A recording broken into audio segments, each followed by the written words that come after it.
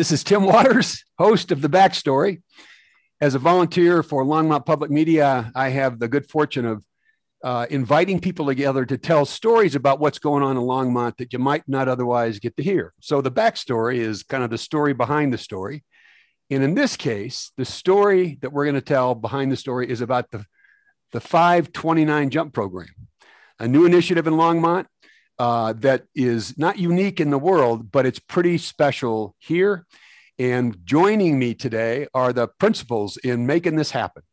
Bonnie Finley, just around my screen, Bonnie Finley is served 2 terms on Longmont City Council.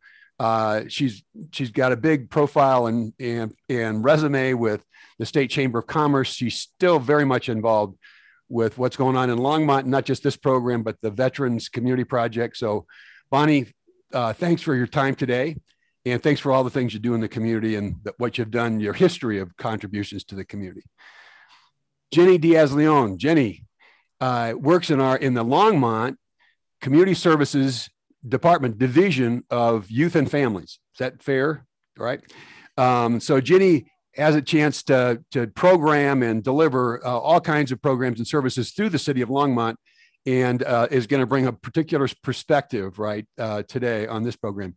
This is really a partnership between the city, the College Invest program, and the Education Foundation. So from the College Invest program is Brennan Hannon, a business development manager, and has been at the table around this conversation from day one, and Bonnie's going to talk about where it got started. Jenny's going to talk about what it means. Brendan's going to talk about what it is. And then Josh Atherton is going to talk about how it works. And Josh is the executive director of the St. Vrain Valley Education Foundation. So at the end of the day, for parents and teachers and others who want to dial up or log in and learn more about this, Josh in the foundation, he's the guy and they're the place, right? That'll be the source of information and the kind of the operational heart and soul of this as it moves forward. So that's the introduction. Let's get started. Bonnie, you as a member of City Council played a huge leadership role in this to get it started. You've continued to stay with it. Talk about where this came from. Why would a city council care about or be interested in, and then have that interest manifest this way, kids who are ages 0 to 5, in this case, kids who are 5 and in kindergarten? Where did this come from? Why was the city council interested? Well, the city council, and I believe it was 2019, sat around and thought, what do we want to be? What do we want to be known for? What do we want to look like in the future? And one of the things that we really wanted to focus on was being the best place for children to grow up in. And we talked about how we value our children and what that meant. And it went on to, okay, how can we make sure that every child in Longmont feels valued and has opportunities that perhaps they don't have now? And one of those ideas was to let them know, first of all, that we believed in them, that we believed they could be successful here in Longmont. And we would give them $50 if they started an account for post-secondary education. Those accounts are called 529 accounts. Not everyone knows what that means, but it's a college invest account. And it doesn't have to be used for college. It can be used for any kind of post-secondary education. And really, kids who have those kind of accounts are 7 times more likely to go on to post-secondary education, which means they're more likely to graduate from high school. If kids know that people believe in them, they'll believe in themselves. And so we started our committee to make sure that we could make that happen. City Council, once we had our committee and had our idea, City Council did provide money for us to begin the program. And if it hadn't been for COVID, we would have been wildly successful by now, I'm sure. But we have had some success, and we look forward to more success in the future. So this is a city saying to 5-year-olds, we have confidence in you and we're investing in your future. That's pretty powerful. Well, and it's true. And I was born here in Longmont, and my kids were born here in Longmont, and the difference between me and my children, quite frankly, we were both brought up to believe that we would go on to college. So it just didn't even occur to us not to finish high school or not to do well in school, because we knew that we would go on. I had friends, and my children had friends in the same exact socioeconomic group whose parents didn't go to high school, or their parents didn't go to college, and they just didn't have that expectation. And I really believe that if you have that expectation, you're more likely to fulfill it. So that's where it started. Brennan, I'm going to ask you to pick it up with what is it, right? When we talk about 529, and you made one of you, I want to talk about where did the jump come from with 29. But that's where it started. What is it? What should anybody know who doesn't already have a 529 account? What should they know from you in College Invest about what it is? And then you can talk about all the benefits and how to make it happen. Oh, you're muted. You're muted. So a 529 is a simple account. It really is a tax advantaged way for parents to put away money, or grandparents, a lot of times it's grandparents, to set money aside. It grows tax-free. And then when you take the money out, it's a tax-free withdrawal to help, offset the cost of higher education. Now, we know the cost of higher education continues to increase. And that's why we have in Colorado a program called College Invest.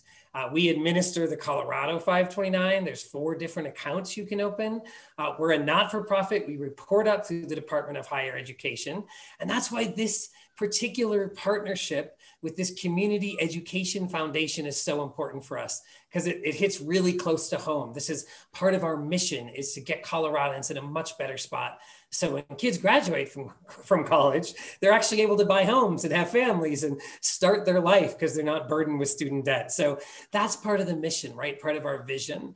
And what we know is, Bonnie had actually talked about this for a minute, is kids, the state of Nevada did a research study on this, and they found that kids were 7 times more likely to go off to college if they had a 529 and they were told about it. And that's whether there was $200 in that 529 or $20,000. That's 7 times more likely still applied. So socioeconomic status doesn't matter in this equation. Those statistics still remain the same. What we also know is a bachelor's degree or some type of higher education is still very valuable in the marketplace. As a matter of fact, high school degrees are losing value in the marketplace. People that have only a high school degree are starting to see salary decreases when they go out into the job market. Millennials is the most recent generation we have statistics on for would they benefit. And those with a higher education on average make about $17,000 more each year from having that type of higher education. So it's important. We know that people have better health outcomes. People live longer. I mean, it's crazy how much this higher education makes a difference. So let us help you help the children, right? Let us help you in conjunction with the Longmont City Council and the St. Vrain Education Foundation. Make this a reality for you and your family as well. No, that's great. I'm going to ask you, I'm going to surprise you with this question, and I promised you I wouldn't surprise you, but even a gross estimate, if we put $50 into account and it stays there as a 5-year-old until they're 18 or graduated from high school over that 13-year period of time, is there just a rough estimate of what that might accrue to, right, with interest, if there was never another dollar deposited to that account? I don't actually know what $50 turns into, but I can kind of figure it out, because on average, your money doubles every 10 years, right? If you put money in. So in 20 years, that would be, $200, right? So if that was never another dime, what I can tell you is if you put $200 a month into one of these accounts, you'll have at least enough to cover at least 33% of a college education. So that's going to give you on average about $100,000 to spend on a college education. So, and you can do the math backwards from there a little bit, but that gives people an idea of what does it look like? How much do I have to save? I think the most important piece is opening an account, getting the $50 in. you can have family contribute. You can have friends contribute. You can have a neighbor who likes your child contribute. So everybody can help. I know with my account, my dad puts money into the accounts I have for the nieces and nephews, and it's really helped us grow their education fund. So even if you might not personally be able to fund what you consider as a lot of money, it might help to have, it takes a village, right? So it might help to have friends and family to contribute as well. So the city contributes $50, no strings attached to that, for 5-year-olds when they're in kindergarten. And that $50 actually is way more than $50. It's a much bigger contribution because it grows. Mm-hmm. And every Christmas, every birthday, every holiday, Easter, all those times in the year, when there is gifting, this would make it easy to gift today. That turns into a much bigger gift when a child graduates from high school and continues their education after high school. Is that the picture? Oh yeah, for sure. I did this for my nieces. My dad now automated his contributions. He puts money in every 2 weeks, which is wonderful. And we did very small amounts. Every new baby in the family, I open a 529. And then I agree to put $25 a month in, which doesn't sound like a lot, but when everybody's having babies, it adds up quick. So I put $25 a month into every kid's account. So the 7-year-old, I think we have like $4,000 in her account. And that's still she's going to probably end up with 30 grand. And we've just been trickling money in there. So with any kind of effort, you could actually have a much better result than we will, but we're still going to be very happy with what we'll have to help contribute to that fund for them. And it doesn't have to be a bachelor's degree somebody's pursuing. Any life preparation, job preparation, community college, vocational training is all legitimate use of those funds. Yes. Definitely. Yeah. I've helped kids. I helped a young man in Colorado Springs go to auto mechanic school. I helped a young woman go to the Paul Mitchell College of Hair Design in Colorado Springs. I even helped a grandparent become a ski instructor. And he used a 529 in his retirement to follow one of his dreams, right? So it is pretty flexible. And I think one of the most important parts to remember is, because the biggest question we get is, what if my child doesn't go on for higher education? Well, you can pass it to another kid, right? You can use it for your own education, higher education. You can use it for so many different things that it's very flexible. It leaves families with lots of options so that money's not held hostage somewhere. Great. So we know where it came from. We know what the it is here. We ought to learn a little bit about what it means. So Jenny, you're the voice now of multiple generations in this conversation, right? You represent a span. So you work every day with kids in this community and with their families. Based on your experience of working with our kids, what do you think this means to them? And I'll follow up with another question after we get a chance to listen. Yeah, thank you for that. So something that I wanted to say is that we do have a program here at the Youth Center called Aspire, where we work with first generation students on their pathway to higher education. And so to think along with myself and them, if they would have been able to start a program like this when they were 5 years old, they would have already had a little seed of money that could have been supporting them on top of maybe scholarships or on top of other financial support, but they would have already had a start. And that's what we really want to get our families to do, is get a start. I know that for families like myself, it might be challenging to put extra money on there, especially if we're trying to pay rent or we're trying to take care of everybody in the family or support extended family. But even $5, $10, that money over time adds up. And again, I want to really make a strong point that it's the start that matters, right? And over time, if you think about it in those what did you say? It was about 13 years or 18 years that'll accrue. It's going to make a big difference, whether it covers your books, whether it covers part of your housing fee. That's all important. That's all part of the things that we don't think about a lot when we think about higher education. And every little bit of money supports you to get to the goals that you have. That's one of the things that we hear from a lot of our students, actually. Jenny, I know you've been in this community since you were a very young child. What would it have meant to you, right? When you're a 5-year-old, if somebody had said, Jenny, we have so much confidence in you that you're going to finish high school and go on, what would that have meant? I mean, I know it's hard to think back when any of us were 5, but what kind of a statement does that mean to a 5-year-old, you think? I think to me, like Bonnie, I actually heard myself, you're going to go to college and this is part of what's going to be in your future. But the question was always like, how are we going to pay for it? Right. And how are we going to make that a reality? And by the city investing this money to each student, they say, to me, it sounds like I have somebody else on my team and I have somebody else that I can look to for support. And that is really important, especially, like I said, with my experience as a first generation student, we don't really know the ropes. We don't really know a lot of the resources. That's part of why we created that program, Aspire. And it's just one more way that you have a step up. And one more way that you're gonna start thinking about and preparing at the age of 5, right? If I think that in school we hear about college, but it seems like, oh, it's so far away, I don't have to think about it now. Then you get to middle school and it's like, it's still really far away. And then all of a sudden it's your senior year of high school and you're like, what am I going to do next, right? If you start talking and having those conversations at the age of 5, that completely changes your trajectory. And it just keeps, every year you keep learning more and you keep getting further ahead than some of the people that might not have the resources to be able to start having those conversations. So it makes quite a difference to start that young. Yeah, the power of self-image and a vision for oneself, right? That combination. Mm-hmm. And that somebody it has the confidence in you that you're going to get it done. So we've heard where it came from, what it is, why it's important. Josh, we need to learn how it works.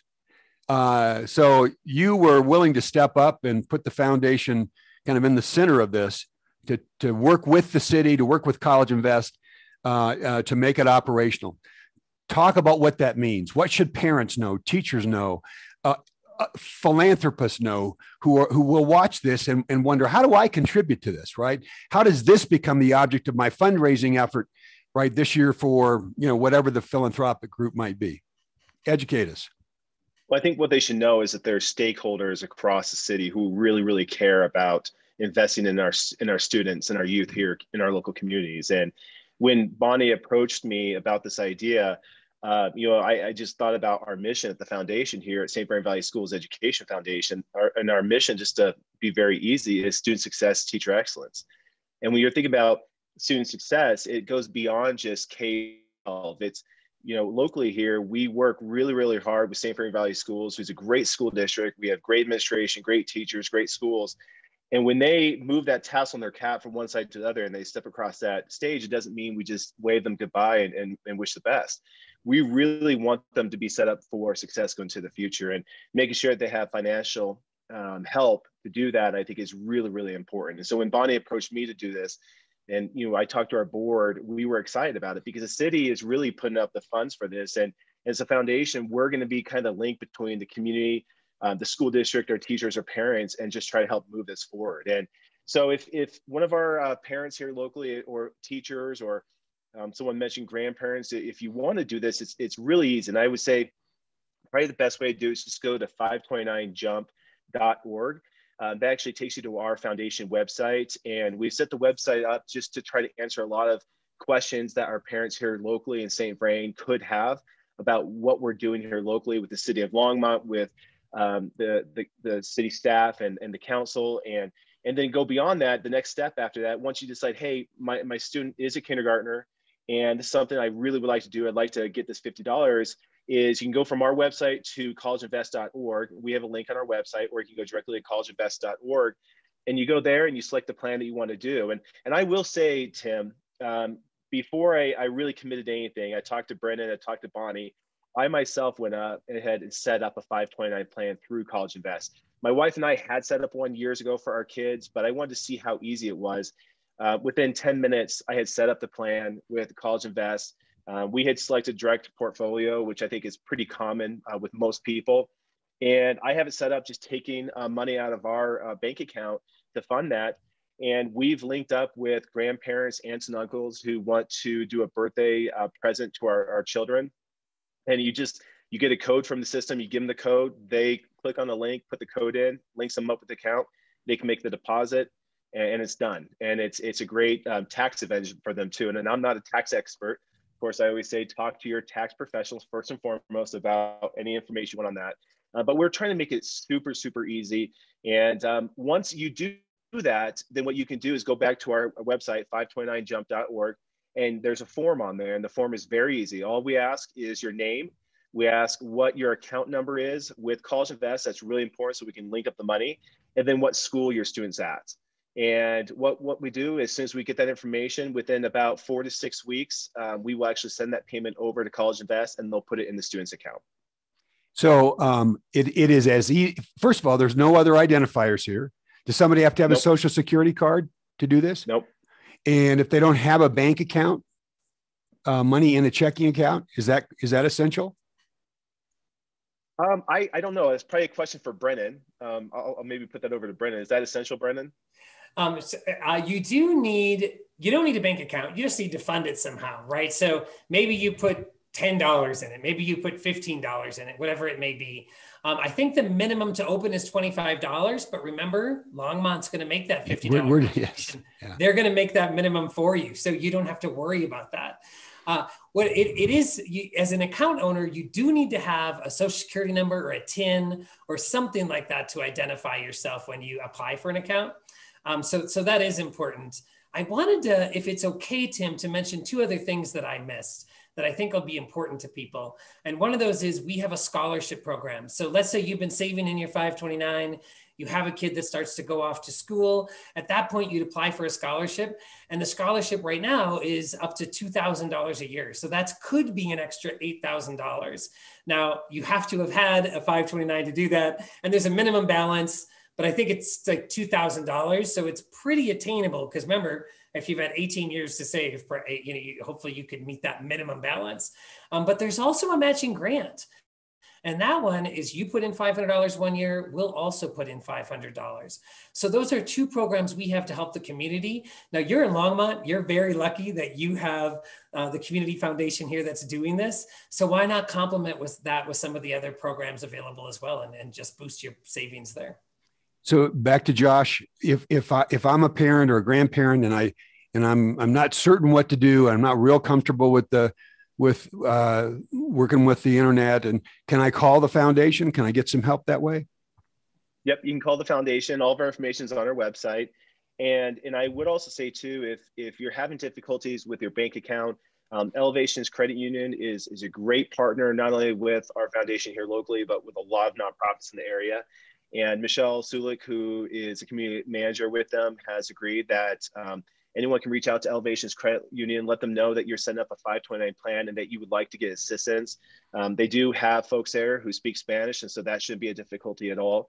And I would say too, I know College Invest side, because they're working with financial institutions, they need that social security number and or TIN number. We do not need that information for the $50 deposit. Once you have that open, you do all that through College Invest, which is a subcategory, Brendan, if you will, of the Department of Education with the state of Colorado. You will fill out the form through us just to confirm that you've opened it with your account number, but you don't need a social security number for us to get that $50 sent to your account. Where I was going with my question about bank accounts was just what you shared about the Elevations Credit Union. They're willing to work with parents or grandparents to create accounts that don't have to have money in it to create the 529 account. And then you're notified, and then the deposit gets made, right? Is this, Josh, is this limited to kids who are living inside the city limits of Longmont? No, and that's a great question, Tim. And I would just congratulate and really thank City Council for Longmont for agreeing to expand it beyond city limits. I was born and raised here in Longmont, 4th generation Longmont citizen here, and we live here.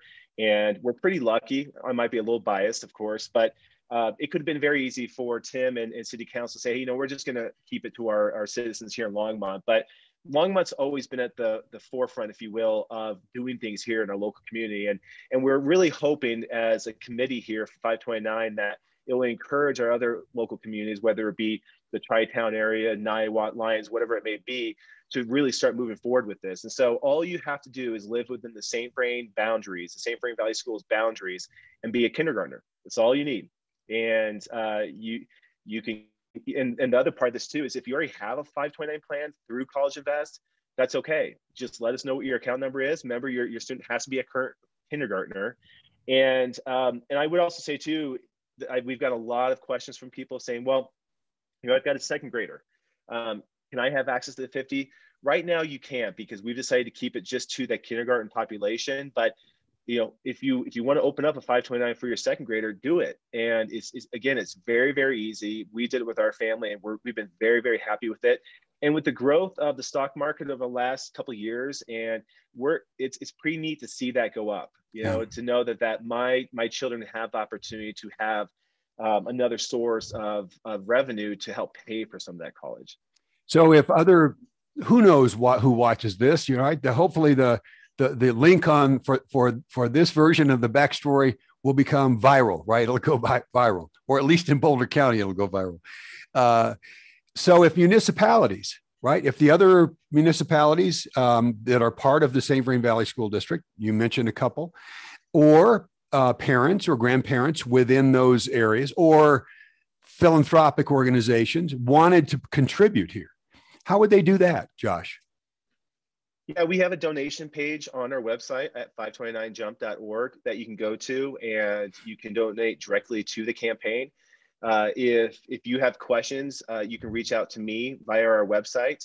If I don't have the answers, I'll connect with Bonnie or Brennan or Jenny or Tim or anyone else on the committee, and we can help with that. And I think the key is that we want to help our students right now for the future. And then I think that for me, Tim, that's probably the difficult part of this, is that 10, 15 years, it's really hard for us to focus on that, because we're working on challenges and problems in the current, but we need to start making that deposit on the future so that our students have opportunities. So if you are a city manager, or if you're on a council somewhere within the St. Vrain Valley Schools and you're interested, reach out to us, and we'd be glad to chat with you. Bonnie, is it you suppose the Longmont City Council would appreciate other town councils, city councils pitching in to help with this?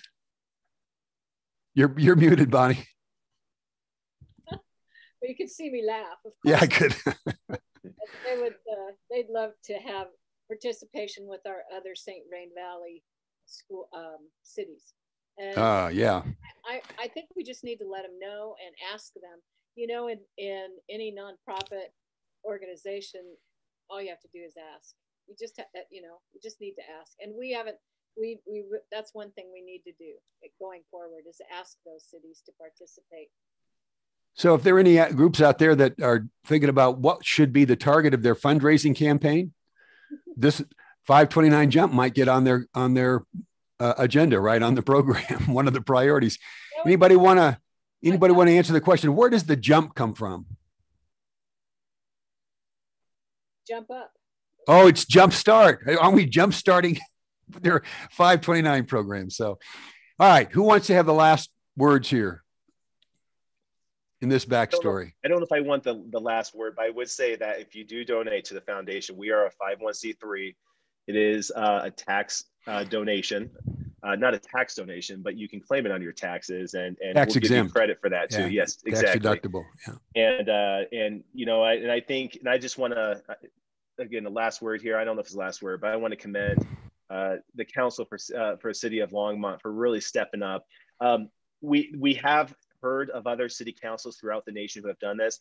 I believe, and I might be wrong here, Tim, but I believe Longmont is the first city council to do this within Colorado, and I think it's gonna take a village for us to help. And we're not talking just those folks who live in poverty. We're talking about everyone on every different income level, and even for middle class families, college is fast becoming something that's going to be a very big burden, financial burden on students. And it's easy to go to right now. CU Boulder right now costs about $26,000 for 1 year, which includes room and board. And to think now in 2021, within 4 years, you can come out with a 4-year degree and have over $100,000 worth of debt is very, very scary for many families. And so I want to commend City Council, Tim, and of course, Bonnie. Congratulations. Bonnie, you want any last word from your city council perspective, or any of the other hats you wear? Well, I just want to say that city council and the people of Longmont do believe in their kids, And we believe in that they can all be successful. We just need to give them a hand up. You know, All right. hand out a hand up. You know, I've done a bunch of backstories on different topics. None of them been any more fun than this one to do. So I do appreciate, I said at the outset, you all make huge contributions to your communities, three of you in this one. And Brennan, I know that's true where you live and obviously where you work and the differences you make across the state. So thanks for all that. Thanks for your time this afternoon. And thanks for helping to share the backstory on the 529 Jump program in Longmont, Colorado. Thank you, Tim.